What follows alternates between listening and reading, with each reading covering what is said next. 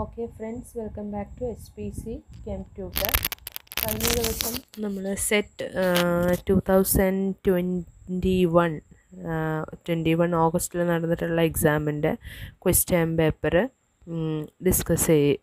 Discussion start ചെയ്തിട്ടുണ്ട്. Okay, അതിൽ നമ്മളൊരു 10 ക്വസ്റ്റ്യൻസ് കഴിഞ്ഞ വീഡിയോയിൽ പാർട്ട് 1 ഡിസ്കസ് ചെയ്തിട്ടുണ്ടായിരുന്നു. റിമൈനിങ് ആയിട്ടുള്ള കുറച്ച് ക്വസ്റ്റ്യൻസാണ് നമ്മൾ ഈ വീഡിയോയിൽ ഡിസ്കസ് ചെയ്യുന്നത്. So first question, the symmetric structure, 11th question. I am going to discuss 11th question. The symmetric structure mode for PCl3 is of A1 symmetry. In C3v character table, there are Z and x square plus y square, z square entries in the A1 row. This tells you that the symmetric structure mode of PCl3 is option A, IR active and Raman inactive, option B, IR active and Raman active, option C, IR inactive and Raman active, and option D, IR inactive and Raman inactive. So ഇതൊരു group തിയറിൻ്റെ base ചെയ്തിട്ടുള്ള ഒരു question ആണ്. നമുക്കറിയാം, നമുക്ക് character table അറിയാം. So character table നമുക്കതിൻ്റെ point groups represent ചെയ്തിട്ടുണ്ടാകും, അതിൻ്റെ symmetry and anti symmetric elements. Then അതിൻ്റെ next കോളായിട്ട് X Y Z, R X R why are Z എന്നൊക്കെ റെപ്രസെൻ്റ് ചെയ്തിട്ടുണ്ട്, എക്സ് സ്ക്വയർ വൈ സ്ക്വയർ. ആ ഒരു കോളാണ് നമ്മൾക്ക് ഈ ഒരു പ്രോബ്ലം സോൾവ് ചെയ്യാൻ വേണ്ടിയിട്ട് നമ്മൾ യൂസ് ചെയ്യുന്നത്. ഓക്കെ, സോ നോക്കൂ, ഞാനിവിടെ C2V പോയിൻ്റ് ഗ്രൂപ്പിൻ്റെ ക്യാരക്ടർ ടേബിളാണ് ഞാൻ എഴുതിയിട്ടുള്ളത്. ഓക്കെ, അതിൽ ഈ C2 sigma X Z sigma Y Z അതിലുള്ള A1 A2 B1 B2 symmetry ഉള്ള, ഞാനിത് ഒരു എക്സാമ്പിളിന് വേണ്ടിയിട്ട് മാത്രം എടുത്തതാണ്. സോ അതിൽ ഈ ഒരു column this is Z X square Y square Z square R Z X Y X R Y X Z why are X Y Z. നമുക്ക് ഓരോ മോഡ്സ്, അതായത് ഓരോ മോഡ്സിന് കറസ്പോണ്ടിങ് ആയിട്ട് അത് IR ആക്റ്റീവ് ആണോ രാമൻ ഇനാക്റ്റീവ് ആണോ എന്നുള്ള കാര്യങ്ങൾ നമുക്ക് ക്യാരക്ടർ ടേബിൾ നോക്കിയിട്ട് മനസ്സിലാവും.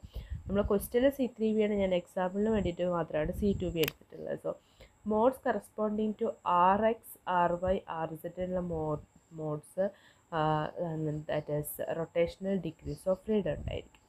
സോ ഇതിന് XYZ കാർട്ടീഷ്യൻ കോർഡിനേറ്റ്സ് ആണെന്നുണ്ടെങ്കിൽ ആ കറസ്പോണ്ടിങ് മോഡ് എന്ന് പറയുന്നത് സിമെട്രി എലമെൻ്റ് എന്ന് പറയുന്നത് IR active and electronic spectroscopy translational degrees of freedom ഒക്കെ എക്സ്പ്ലെയിൻ ചെയ്യുന്ന സിമെട്രി മോഡായിരിക്കും. ദെൻ അത് binary functions XYYZ XZ X square Y square Z square അതിൻ്റെ സമ്മൊക്കെ ആയിട്ടൊക്കെയാണ് കാണുന്നുണ്ടെങ്കിൽ ആ മോഡ് എന്തായിരിക്കും, രാമൻ ആക്റ്റീവ് ആയിരിക്കും. ഓക്കെ, അപ്പോൾ ഈ ഒരു എക്സാമ്പിൾ നോക്കുകയാണെന്നുണ്ടെങ്കിൽ ഫസ്റ്റത്തത് A1 മോഡ് എന്ന് പറയുന്നത് അതിൽ Z ഉണ്ട്, X square Y square Z ഉണ്ട്, സെഡ് സ്ക്വയർ ഉണ്ട്. This is what IR active and Raman active. This is Raman active. അപ്പോൾ നമ്മുടെ ക്വസ്റ്റ്യനിൽ നമുക്ക് തന്നിട്ടുണ്ട് എന്താണെന്നുള്ളത്, വി ഹാവ് A1 സിമെട്രി ആണെന്ന് തന്നിട്ടുണ്ട്. A1 സിമെട്രിയിലാണ്, A1 സിമെട്രിയിൽ Z ഉണ്ട്, X square plus Y square and Z square. So Z ഉണ്ടെങ്കിൽ it's IR active and X square Y square binary functions ഉണ്ടെങ്കിൽ ആ മോഡ് എന്താണ്, രാമൻ ആക്റ്റീവ് ആയിരിക്കും. So correct answer is option B is the correct answer. A1 symmetric mode is IR active and Raman active. The next question, to check the secondary alcohol, to check that a secondary alcohol has been completely oxidized to a ketone, you can check that the IR spectrum has option A, absorption at 300 and 3500 centimeter inverse and 16550 centimeter inverse. Option B, no absorption around 1650 centimeter inverse. Option C, no absorption around 3500 centimeter inverse. D, no absorption at 3500 centimeter inverse and 1650 centimeter inverse. So നമ്മൾ vibrational സ്പെക്ട്രോസ്കോപ്പിയുടെ detail ആയിട്ടുള്ള class ചെയ്തിട്ടുണ്ട്. നിങ്ങൾക്ക് notes അവിടെ കുറച്ച് problems ഒക്കെ നിങ്ങൾക്ക് refer ചെയ്യാം. Then നമ്മൾ പഠിച്ച സമയത്ത് പറഞ്ഞിട്ടുണ്ടായിരുന്നു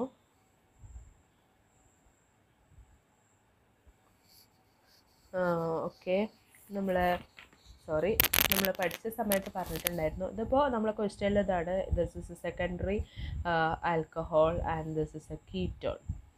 okay, secondary ആൽക്കഹോളിൻ്റെ range around 3500 3500 centimetre ഇൻവേഴ്സിൻ്റെ റേഞ്ചിലാണ് വരുന്നത്.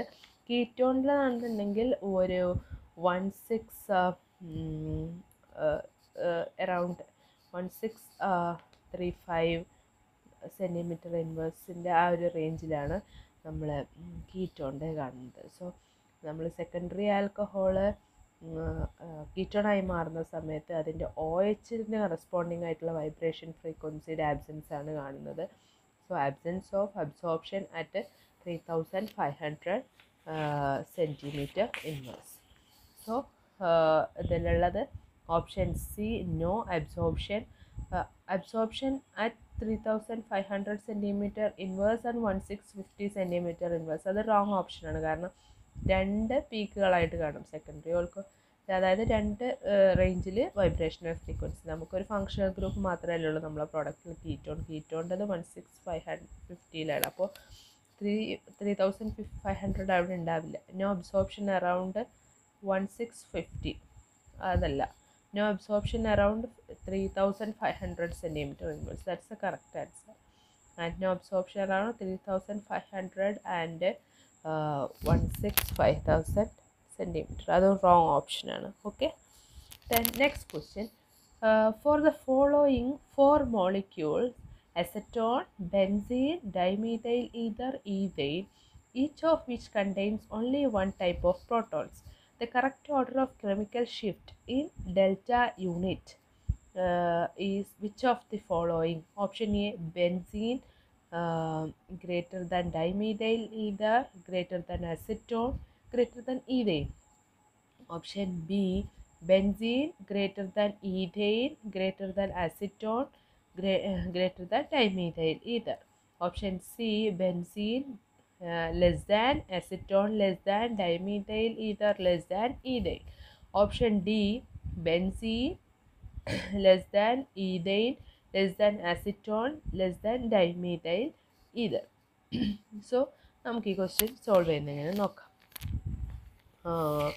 നോക്കൂ, നമ്മൾ പ്രോട്ടോൺ NMRൻ്റെ വീഡിയോ ചെയ്തിട്ടില്ല, പ്രിപ്പയർ ചെയ്തുകൊണ്ടിരിക്കുന്നതാണ്. നമുക്ക് ഉടനെ തന്നെ അപ്ലോഡ് ചെയ്യാം ഈ ഒരു എക്സാമിൻ്റെ മുന്നേ ആയിട്ട് തന്നെ. സോ അതിൻ്റെ മുന്നായിട്ട് നമുക്ക് ഈ ഒരു പ്രോബ്ലം സോൾവ് ചെയ്യാം. ഇതിൽ പ്രോട്ടോൺ NMRൻ്റെ കാര്യമാണ് പറഞ്ഞിട്ടുള്ളത്. അസറ്റോണിൽ ഈ പ്രോട്ടോണാണ്, ഈ ടോട്ടൽ 6 പ്രോട്ടോൺസ് ഉണ്ട്, ഇത് രണ്ടും ഐഡൻറ്റിക്കലാണ്. ദെൻ ഈ പ്രോട്ടോണ് കറസ്പോണ്ടിങ് ആയിട്ട് നമ്മൾ 1.8 to 2.7 റേഞ്ചിലാണ് ഈ ഒരു പ്രോട്ടോൺ. അതായത് ഈ COയുമായിട്ട് കണക്ട് ചെയ്ത് നിൽക്കുന്ന കാർബണുള്ള ഹൈഡ്രജൻ CH3CO ഇതിൽ 1.8 to 2.7 സെൻറ്റിമീറ്റർ ആയിരുന്നു. അതേപോലെ തന്നെ സിമിലറായിട്ട് OCH3യുമായിട്ട് കണക്ട് ചെയ്ത് നിൽക്കുന്ന ഒരാളുണ്ട്, ഡൈമീഥൈൽ ഈഥർ. അതിൻ്റെ കുറച്ച് കൂടുതലായിരിക്കും, 3.4 to 4.5 പൈക്കോമീറ്റർ. ഈ ഒരു കോൺസെപ്റ്റ് വെച്ചിട്ട് ഒരുപാട് ക്വസ്റ്റ്യൻ പേപ്പറിൽ കാണാറുണ്ട്. OCH നമ്മൾ തന്നിട്ടുള്ള കോമ്പൗണ്ടിൽ OCH3 ആണോ COCH3 ആണോ ഉള്ളതെന്ന് നമുക്ക് ഡിഫറൻഷ്യേറ്റ് ചെയ്യാൻ വേണ്ടിയിട്ട് നമ്മൾ ഈ ഒരു ppm വാല്യൂള്ള ഡെൽറ്റ ഷിഫ്റ്റ് വാല്യൂസ് നോക്കിയാൽ മതി. Then benzene റിങ്ങിൻ്റെ 6 to 8 ppm. ഈ ബെൻസീൻ റിങ്ങിലാണെങ്കിൽ നമുക്ക് ഐഡൻറ്റിഫൈ ചെയ്യാൻ നമുക്ക് നമ്മൾ തന്നിട്ടുള്ള 3 hydrogen doublet, 3 hydrogen 6 hydrogen singlet എന്നൊക്കെ പറഞ്ഞ സ്ഥലത്ത് 6 to 8 റേഞ്ചിലാണ് കാണുന്നുണ്ടെങ്കിൽ നമുക്കത് ആ പ്രോട്ടോൺ ബെൻസീനിലുള്ള പ്രോട്ടോണാണ് നമുക്ക് ഐഡൻറ്റിഫൈ ചെയ്യാൻ വേണ്ടിയിട്ട് പറ്റും. സോ ദെൻ ഈഥെയിൻ്റെ ഷിഫ്റ്റ് വളരെ കുറവായിരിക്കും, 0.8 ppm ആണ് ഈഥെയിനുള്ളത്. ഓക്കെ, അപ്പോൾ നമ്മൾ ഇതിൻ്റെ ഓർഡർ നോക്കുന്ന സമയത്ത് ബെൻസീനാണ് ഏറ്റവും കൂടുതലുള്ളത്, then dimethyl ether and then acetone and ethane. So option A is the correct answer. Then which of the following statement is correct about the principal moment of inertia of XY molecules that lies on a axis? Option A, IA equal to 0 and IB and IC equal to IC. Then option B, IA equal to IB and IC equal to 0. Option C, IA greater than IB and IB equal to IC. Option D, IA, IB, IC are equal. IA equal to IB equal to IC. Okay. So ഈ ഒരു കേസിൽ correct answer option A ആണ് correct answer. IA equal to 0 and IB and IC are equal. XY molecule എന്താണ് A ആക്സിസിലാവുന്ന സമയത്ത് അവിടെയുള്ള IA value moment of inertia 0യും IBയും ICയും equal ആയിരിക്കും. Okay, then നമുക്ക് ഈ ഒരു ക്വസ്റ്റ്യനുമായിട്ട് യൂസ്ഫുൾ ആയിട്ട് ഇനി പ്രീവിയസ് ആയിട്ട് ചോദിക്കാൻ പറ്റിയ കുറച്ച് പോയിൻറ്റ്സ് ആണ്. Linear മോളിക്യൂളിൻ്റെ കേസിലുള്ള principal moment of ഇനർഷ്യയുടെ relation IA not equal to 0, IB equal to IC equal to 0 ആയിരിക്കും. സിമെട്രിക് ടോപ്പ് മോളിക്യൂൾസ്, അതായത് എക്സാമ്പിൾ പറയുകയാണെങ്കിൽ CH3F, അതിൻ്റെ IB ഈക്വൽ ടു IC ആയിരിക്കും, but not equal to IA. IA 0 ആവില്ല. That means IB equal to IC greater than IA ആണെങ്കിൽ അതിനെ പ്രോലേറ്റ് എന്നും IB equal to IC less than IA ആണെന്നുണ്ടെങ്കിൽ that is oblate എന്നും പറഞ്ഞു. So spherical top molecule CH4, IBA equal to IB equal to IC. Then asymmetric tops, example 1 chloroethane, IA not equal to IB not equal to IC. ഇതൊരു കുറച്ച് important ആയിട്ടുള്ള ഒരു area ആണ്. നമ്മൾ question ഇതിലുള്ളതായിട്ടല്ല, XY A ആക്സിസിന് നകി നിൽക്കുന്ന സമയത്ത് എൻ്റെ principal moment of ഇനർഷ്യയിലുള്ളതാണ് നമ്മളെ ക്വസ്റ്റ്യൻ. പക്ഷെ റിലേറ്റഡ് ആയിട്ട് വളരെ ഇമ്പോർട്ടൻ്റ് ആയിട്ടുള്ള ഇതാണ്, കുറച്ച് കാര്യങ്ങളാണ്. സിമെട്രിക് ടോപ്പും അസിമെട്രിക് ടോപ്പും സ്പെറിക്കൽ ടോപ്പും എല്ലാം മിക്കവാറും ക്വസ്റ്റ്യൻ പേപ്പേഴ്സ് എല്ലാം കാണാറുണ്ട്. സോ ഇത് ഇമ്പോർട്ടൻ്റ് ആയിട്ട് നോട്ട് ചെയ്ത് വെക്കുക. Okay, then next question, 15th question, which one of the following statement about the mass spectrum of CH3Br is correct? Option A, the last two peaks are of equal size and occurs at M by Z value of 94 and 96. Option B, the last two peaks have abundance in the ratio of 3:1 and occurs at M by Z value of 94 and 96. Option C, there is just one peak for molecular iron with an M by Z value of 95. Option D, there is just one peak for the molecular iron with an M by Z value of 44. So ഇതൊരു mass സ്പെക്ട്രോസ്കോപ്പിയിൽ നിന്നുള്ള question ആണ്. നമുക്ക് ഈ ഒരു question detail ആയിട്ട് നോക്കാം. നമ്മൾ തന്നിട്ടുള്ള മോളിക്യൂൾ CH3Br ആണ്. BRന് 2 ഐസോട്ടോപ്പിക് ഫോംസ് ഉണ്ട്, ബ്രോമിൻ 79 ആൻഡ് ബ്രോമിൻ 81. ബ്രോമിൻ്റെ ഈ 2 ഐസോട്ടോപ്പുകൾ തമ്മിലുള്ള നാച്ചുറൽ അബണ്ടൻസ് എന്ന് പറയുന്നത് 1:1 റേഷ്യോ ആണ്. സോ ഇത്രയും കാര്യങ്ങൾ ഓർത്ത് വെക്കുക. കൂടാതെ നമ്മൾ മോളിക്യൂളിൻ്റെ മാസ് സ്പെക്ട്രുമായിട്ട് റിലേറ്റ് ചെയ്തിട്ടുള്ള ക്വസ്റ്റ്യൻസ് വരുന്ന സമയത്ത് നമുക്ക് ഈ ഒരു കാൽക്കുലേഷൻ ഇമ്പോർട്ടൻ്റ് ആയിട്ട് വരും. CH3Br ആണ് ഒരു എക്സാമ്പിൾ. ഇത് നമ്മൾ തന്നിട്ടുള്ള എക്സാമ്പിൾ തന്നെയാണ്. അതിൻ്റെ നാച്ചുറൽ അബണ്ടൻസ്, അതായത് നമ്മൾക്ക് അതിനുള്ള പീക്കും അതിൻ്റെ പീക്ക് റേഷ്യോ നമുക്ക് ഈ ഒരു ഇക്വേഷൻ വെച്ചിട്ട് മനസ്സിലാക്കാൻ പറ്റും. അതായത് A+B റേസ് ടു n എന്നുള്ള ഫോമിൽ നമ്മൾ അതിനെ എഴുതിയാൽ മതി. അതായത് n എന്ന് പറയുന്നത് നമ്പർ ഓഫ് ആറ്റംസ്, എത്ര ആറ്റംസ് ഉണ്ടെന്നുള്ളതും, A ആൻഡ് B എന്ന് പറഞ്ഞിട്ടുണ്ടെങ്കിൽ റിലേറ്റീവ് അബണ്ടൻസ്, അതായത് CH3Br കേസിൽ ബ്രോമിൻ ഒന്നേ ഉള്ളൂ, അതുകൊണ്ട് ഇവിടെ 1 ഇട്ടു. ഇതിൻ്റെ ബ്രോമിൻ്റെ അബണ്ടൻസ് 1:1 ആണ്, 1+1 1. സോ 1:1 റേഷ്യോയിലായിരിക്കും പീക്ക്, അതായത് 2 പീക്സ് ഓഫ് ഈക്വൽ ഇൻറ്റൻസിറ്റി. ഇനി CH2Br2 ആണെന്നുണ്ടെങ്കിൽ 1+1 2. സോ നമ്മൾ A² + 2AB + B² എന്നുള്ള ഫോമിൽ അതിനെ ഇതാക്കുന്ന സമയത്ത് 1 + 2 + 1. സോ 1:2:1 എന്നുള്ള റേഷ്യോയിലായിരിക്കും അതിൻ്റെ പീക്ക് ഇൻറ്റൻസിറ്റി ഉണ്ടാകുന്നത്. Then CH3Br3 1+1/3. So 1:3:3:1 A+B⁻³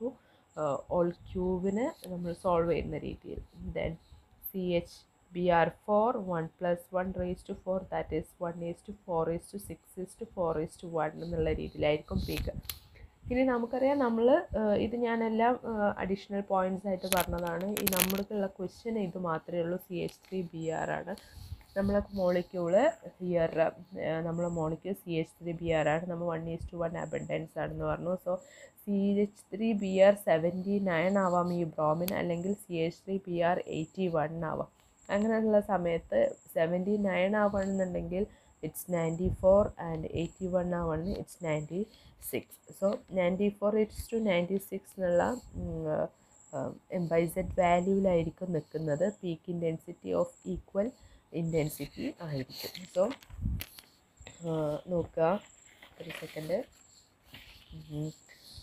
so നമ്മുടെ ക്വസ്റ്റ്യൻ എന്താണ്? The last 2 peaks R of equal. Okay, clear ആണല്ലോ അല്ലേ?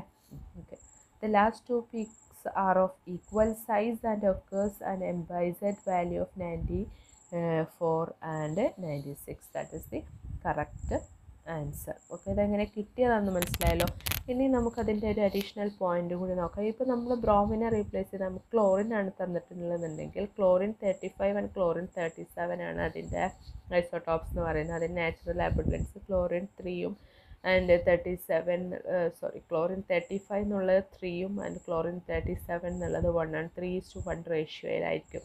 സോ ഇതിൻ്റെ പീക്ക് ഇൻറ്റൻസിറ്റി നമ്മൾ കാൽക്കുലേറ്റ് ചെയ്യുന്ന സമയത്ത് CH3Cl 3+1 ആണ്. 3:1 എന്നുള്ള റേഷ്യോയിലായിരിക്കും അതിൻ്റെ ഇൻറ്റൻസിറ്റി ഉണ്ടാകുന്നത്.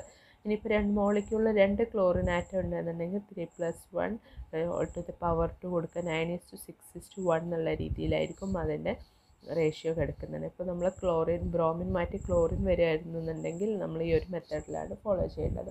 സോ നമ്മുടെ ക്വസ്റ്റ്യൻ പേപ്പറിൽ നോക്കുന്ന സമയത്ത് 3:1, അതായത് നമ്മൾ ഇപ്പോൾ അറിയാതെ ബ്രോമിന് 3:1 എന്നുള്ള അബണ്ടൻസ് ആണെന്നാണ് നമ്മൾ ഓർത്ത് വെച്ചിട്ടുള്ളതെന്നുണ്ടെങ്കിൽ നമ്മൾ ഓപ്ഷൻ ബി ആയിരിക്കും മസ്റ്റായിട്ടും എന്ത് ചെയ്യുന്നുണ്ടാവുക, മാർക്ക് ചെയ്യുന്നുണ്ടാവുക. ഓക്കെ, അപ്പോൾ അതല്ല, ഓപ്ഷൻ എ ആണ് answer. Okay, then next question. If P, T, H and U are pressure, temperature, enthalpy and internal energy respectively, then Joule-Thomson coefficient is defined as option A dou T by dou P at constant H, option B dou H by dou P at constant T, option C dou P by dou T at constant H, option D dou T by dou H at constant P. Correct answer is option A dou T by dou P at constant H. അത് നമുക്ക് solve ചെയ്യാനൊന്നുമില്ല. Joule Thomson coefficient നമ്മളെന്താണ് തെർമോഡൈനാമിക്സിൻ്റെ ഒരു video ചെയ്യുന്നുണ്ട്. Okay, എന്തായാലും wait ചെയ്യുക. കുറച്ച് ടൈമിൻ്റെ കുറച്ച് പ്രോബ്ലംസൊക്കെ ഉണ്ട്. എന്തായാലും വീഡിയോസ് അപ്ലോഡ് ചെയ്യും. അപ്പോൾ then joule Thomson coefficient μJT dou T by dou P at constant enthalpy, that means in H, that is equal to -1 by Cp in dou H by dou P constant T. അപ്പോൾ TPH ആണ് അതിൻ്റെ joule Thomson coefficient. So correct answer is option A. Okay, thanks for watching. Keep on watching. Please do subscribe and go for next video. Okay, thank you.